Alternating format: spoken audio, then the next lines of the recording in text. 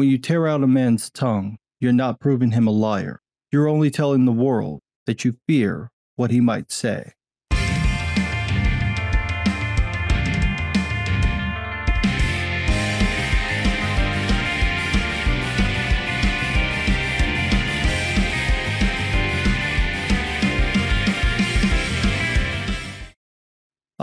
Tis the season for book bannings. Nothing says intellectual honesty and integrity like banning books you don't like, and it appears the right has become quite ban happy. Across the country, mostly in red states, hundreds, if not thousands of books have been banned under the pretense of protecting the children. Conservatives claim that the bans just remove sexually explicit and racist material. However, as we will see, the vast majority of the books that have been removed contain no such content.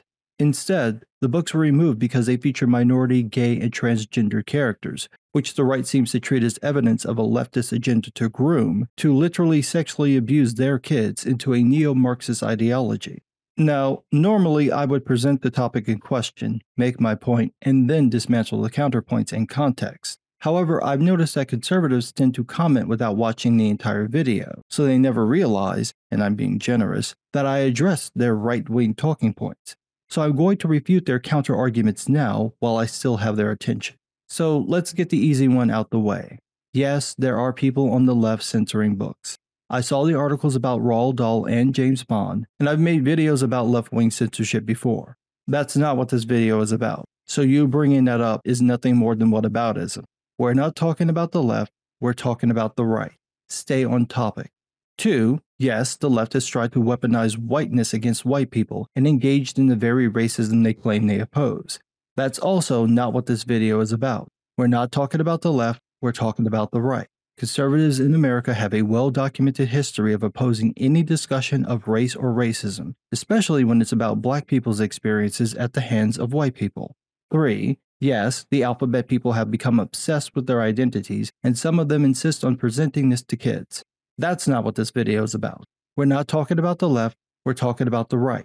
The right has a well-documented history of opposing the gay and trans communities, and specifically accusing gay and trans people of being a sexual threat, particularly to children, because they are gay or trans. You can deny this all you want. Your own words, actions, legislation, and any random video from Matt Walsh prove you wrong. And for those who will feel compelled to claim that I'm lying or just repeating left-wing talking points, I've included the links to all the articles I mentioned in the video in the description below so you can read them for yourselves. So, if I see any comments mentioning the previous points as some sort of gotcha, I'll know that you didn't watch the video and that you don't have one bit of intellectual honesty and that I don't have to be gentle with you. There is a problem in America. The right wing loves to ban books. This is nothing new. This has happened my entire life. Whenever there's someone coming to censor or ban a book, they're inevitably conservative, Christian, and the least informed people on the planet. What is new is the scale of it. This isn't a handful of bored Christian moms pulling Harry Potter from the local library because they're afraid it'll turn their kids into Wiccans. We're talking hundreds of books per state pulled simply because someone filed a complaint that the book is a threat to children. Case in point, Vicky Baggett from Florida, the high school teacher who wants to ban 150 books she claims aren't appropriate for any students. This includes books like When Wilma Rudolph Played Basketball. You might wonder, who in the blue hell is Wilma Rudolph? Well, she's the legendary sprinter who won 3 gold medals at the 1960 Olympic Games in Rome. As a child, she had polio, wore a leg brace, and was told she'd never walk without it. Her achievement of winning the Olympics is an impressive feat that you'd think any kid should know about, unless you're Vicky Baggett. According to Lil Miss Karen, the book is objectionable. As she explained on the reconsideration form that totally doesn't look like it was filled out by a 6-year-old, the book opines prejudice based on race, and its sole educational purpose is race baiting, so it shouldn't be recommended for any educational media. When Popular Information interviewed Lil Miss Karen, she said that the book puts down and trashes those who are not black because it describes Rudolph's actual experiences. From the article, quote, "At one point in the book, Rudolph reflects on how hard her mother worked as a maid for a white family. There is something not right about this," Rudolph said. "White folks got all the luxury, and we black folks got the dirty work." Now, Lil Miss Karen admitted that the book is accurate, that this is what a black person would have experienced in Tennessee in the 1940s. The problem, however, is that, quote, it would make white students feel uncomfortable because they're being white shamed. She said the book was inappropriate because not all whites treat blacks like this. Baggett added that not all blacks do drug crimes, like a lot of people say. Wait, what? Not all black people do drug crimes. Why would you say that? What does that have to do with you banning the book? Do you think all black people do drug crimes? Did these lots of people tell you that? Hell, who are these lots of people? That's a rhetorical question. She's from Florida. We know who they are. Conservatives, particularly those in the South, have long wanted to forget the past, to kill it, and those who lived it, if they have to. This proved futile for years. However, third-rate Goebbels protege Christopher Rupo successfully used the left's obsession with critical race theory against him and preyed on the right's, and I'll be generous, disinterest in actual history to drive up concern about anti-white racism. This in turn led some Republican politicians to push legislation that would outlaw CRT from schools and businesses. The result is that people like Little Miss Karen can use the law to object to any book that mentions race in a way she doesn't like.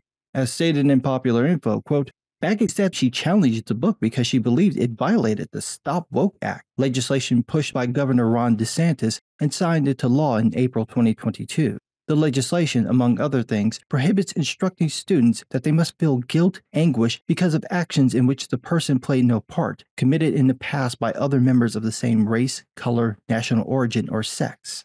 A section of the law that a judge struck down in November 2022, calling it positively dystopian. Quote, in his ruling Thursday, Judge Walker determined that those policies violate First Amendment free speech protections, along with due process rights in the 14th Amendment on college campuses. The law officially bans professors from expressing disfavored viewpoints in university classrooms, while permitting unfettered expression of the opposite viewpoints, wrote Walker. Defendants argue that, under this act, professors enjoy academic freedom so long as they express only those viewpoints which the state approves. This is positively dystopian. Meatball Ron's dipshit lawyers attempted to explain this away by claiming that if, quote, a professor instructs students that in some period of history, individual status as either privileged or oppressed was necessarily determined by race, that instruction does not violate the act. Except that was never the concern. The concern was that someone would do what Lil Miss Karen did, claim that merely mentioning that there was race-based discrimination by white people against black people could be considered white shaming and thus violate the law. Now, Little Miss Karen's complaint went before 11 school advisory councils, and they rejected her arguments and found the book appropriate. However, Escambia School District hadn't made a decision by the publishing of the article, and they previously decided with her on banning the book The Perks of Being a Wallflower. Incidentally, Little Miss Karen is responsible for 148 of the 150 complaints filed in that district. She also filed a complaint about the book And Tango Makes Three, a book about the true story of two male penguins from the Central Park Zoo in New York. They seemed to form a pair bond, so a zookeeper gave them an egg, which they nested and then raised a baby when it hatched. This is an actual thing that actually happened. However, Lil Miss Karen claimed that the book promoted the LGBTQ agenda using penguins, and that its purpose was indoctrination. Quote, in an interview, Baggett said that she objected to And Tango Makes Three because it exposes students to alternate sexual ideologies. She noted that, at one point in the story, the zookeeper says these two penguins must be in love. That, she says, is sexual innuendo, and K3 students are too young to even be concerned about sex. That's interesting because there's no sexual content in the book.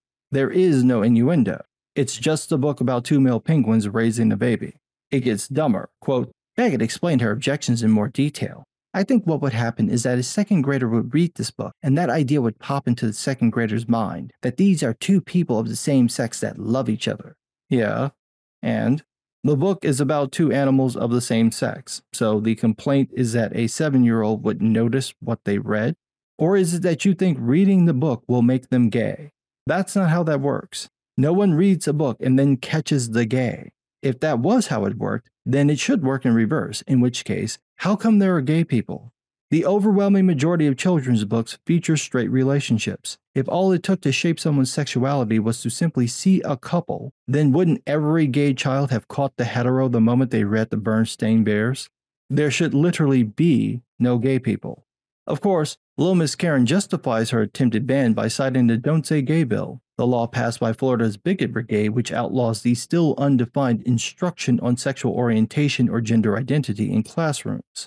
Now, I'm old enough to remember the law supporters claiming that no one would try to use the law to ban any mention of gay people in schools. Yet Lil Miss Karen said that she believes that the law can be applied that way, both to schools and their library books. And she's not the only one. In Clay County, Florida, Bruce Freeman compiled a list of 3,600 books to be banned, claiming that he was concerned about the books including porn, critical race theory, social emotional learning, and fluid gender. One of the books he got pulled from the shelves is A Girl from the Sea, which is a coming-of-age story about two girls falling in love. According to Bubba Sparks, quote, he objects to the book being available in Clay County libraries because students are not in school to learn how to be better lesbians. The book exposes students to a land of girls making out with great illustrations, which totally doesn't sound like a thing a groomer would say. Bubba claims he's investigated between 5 and 10,000 books available in the county, filing dozens of challenges with the same two words. No, not I'm retarded, but protect children, which, now that I think about it, technically means the same thing. The best part is that Bubba, by his own admission, hasn't read most of the books he's challenged. Quote, Freeman acknowledged that he filed challenges over the summer without reading the challenged books. Initially, Clay County accepted many of these challenges, but Freeman said that he had already filed more than 350 challenges. Eventually, Clay County began to reject Freeman's challenges because they do not include any real explanation of the objection. There was also this bit, quote, Freeman acknowledged that he is not aware of any children who were exposed to objectionable content in a school library and had it negatively impact their lives, but he claims that it's irrelevant. I don't have to know them, Freeman said. It's all of them. Any poor kid who had the misfortune of coming across this material. Yes, you don't need proof that it happens. You just need to say it happens and everyone should believe it's true. In what Sunday school have I heard that logic before? He too cites the Don't Say Gay bill as his justification for making baseless assumptions, saying, quote, you don't want little children questioning their budding little bodies, which again totally doesn't sound like a thing a groomer or a priest would say. Of course, Bubba Sparks claims that he's fine with gay people, but also said, quote, on very rare occasions, I would meet a sexually aggressive homosexual person and have words with them. Yeah, words like, please, daddy man, do it harder. And like Lil Miss Karen, Bubba opposes books mentioning race, challenging the book Dear Martin, which is about a black Ivy League student who becomes a victim of racial profiling, because it promotes BLM and a sense of white guilt.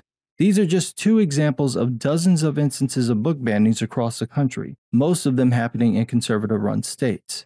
The situation in Florida is so bad that teachers are finding their classroom libraries cleared.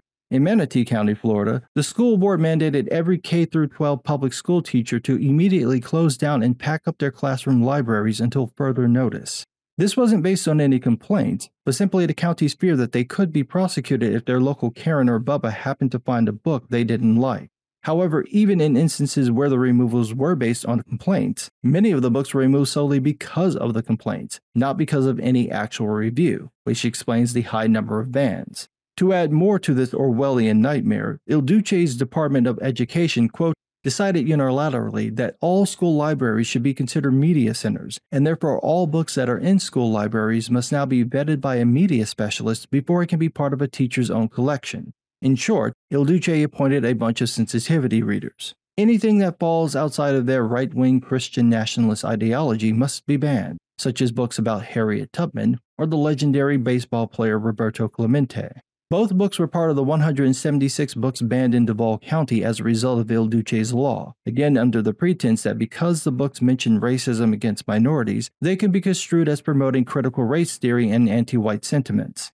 Il Duce dismissed the removal of the Clemente book, accusing the county of manufacturing the ban to create a false narrative against him. But that's a lie because the law, HB 1467, requires, as stated by the Progress Report, quote, that school districts adopt a process to vet and certify that the material in their library media centers do not violate laws against teaching students about racism or acknowledging the existence of LGBTQ people.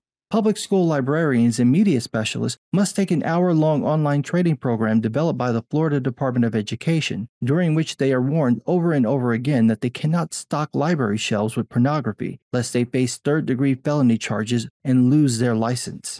In short, right-wing re-education camps. And this zeal for book banning isn't limited to Florida. It's happening in many states, most of them red states. As you can see from this graphic from PEN America, Texas currently holds the highest number of banned books, but several other states are catching up. According to PEN America, quote, from July 2021 to June 2022, PEN America's Index of School Book Bans lists 2,532 instances of individual books being banned, affecting 1,648 unique book titles. Bans occurred in 138 school districts in 32 states. These districts represent 5,049 schools with a combined enrollment of nearly 4 million students. Now, this is where the conservatives come in to claim that the bans are justified because they are protecting children from sexually explicit material, except that's not what the evidence shows. PEN America checked the subject matter of the banned books and found that the majority of them have no sexually explicit content. Of the 1,648 banned books, only 357, 22%, contained any sexual content, and this included anything from sexual intercourse to mentions of puberty to just kids dating each other. The most banned books simply featured minority, gay, or transgender characters. From PEN America, quote, 674 banned book titles, 41%, explicitly address LGBTQ themes or have protagonists or prominent secondary characters who are LGBTQ+. This includes a specific subset of titles for transgender characters or stories, 145 titles, or 9%. 659 banned book titles, 40%, contain protagonists or prominent secondary characters of color. 338 banned book titles, 21%, directly address issues of race and racism. That alone is disturbing, because it means that conservatives are simply banning books about people they don't like. It gets more disturbing when it's ideas that are banned. Again, from PEN America, quote, 161 banned book titles, 10%, have themes related to rights and activism. 140 banned book titles, 9%, are either biography, autobiography, or memoir, and 64 banned book titles, 4%, include characters and stories that reflect religious minorities, such as Jewish, Muslim, and other faith traditions. Now, you might be tempted to say that this removes any plausible deniability from the right. No conservative can claim that they are open-minded or tolerant or welcoming of others in light of such evidence. And to a certain degree, that's true. However, you have to factor in that many on the right are in a political bubble. Many conservatives only consume right-leaning content. As a result, they may have only heard of 2 or 3 of the books with so-called objectionable material. Most of them have never read the books. They simply repeat what they saw and heard in right-wing media, which is often little more than propaganda, to the point that some conservatives may genuinely believe that all of the 1,648 banned books are full of sexually explicit content, even though I just presented evidence showing that they're not. Most, however, simply don't bother to check, because they're hearing what fits their narrative. This is a tendency of ideologues, and we're seeing it on full display. This isn't about protecting the children. This is about power and control. Whatever ideologues accuse their enemies of doing, that's what they intend to do. This is about controlling the ideas that shape society. And the right is all about making sure that those ideas fit their narrow conservative Christian nationalist ideological position. If that means banning books, censoring ideas, or memory-holding history that may contradict or refute their narrative, so be it. Stephen King said it best, quote, "People who want certain books out of schools or out of the libraries will tell you that they want to protect their children from certain ideas, certain words, and certain views of American life and the human condition. The fact that they are denying these things to all the other kids around their own, well, they'll say, that's just too bad. Tough titty, said the kitty, but the milk's not warm. Push them a little further, and they'll invoke family values, a phrase which more and more frequently makes me feel like collapsing into a fit of projectile vomiting. Censorship and suppression of reading materials are rarely about family values, and almost always about control, about who is snapping the whip, who is saying no, and who is saying go. Censorship's bottom line is this: if the novel Christine offends me, I don't just want to make sure it's kept from my kid, I want to make sure it's kept from your kid as well, and all the kids. This bit of intellectual arrogance, undemocratic and as old as time, is best expressed this way: if it's bad for me and my family, it's bad for everyone's family. Yet when books are run out of school classrooms and even out of school libraries as a result of this idea, I'm never much disturbed, not as a citizen, not as a writer, not even as a school teacher, which I used to be. What I tell kids is this: don't get mad, get even. Don't spend time waving signs or carrying petitions around the neighborhood. Instead, run, don't walk, to the nearest non-school library or to the local bookstore and get whatever it was that they banned.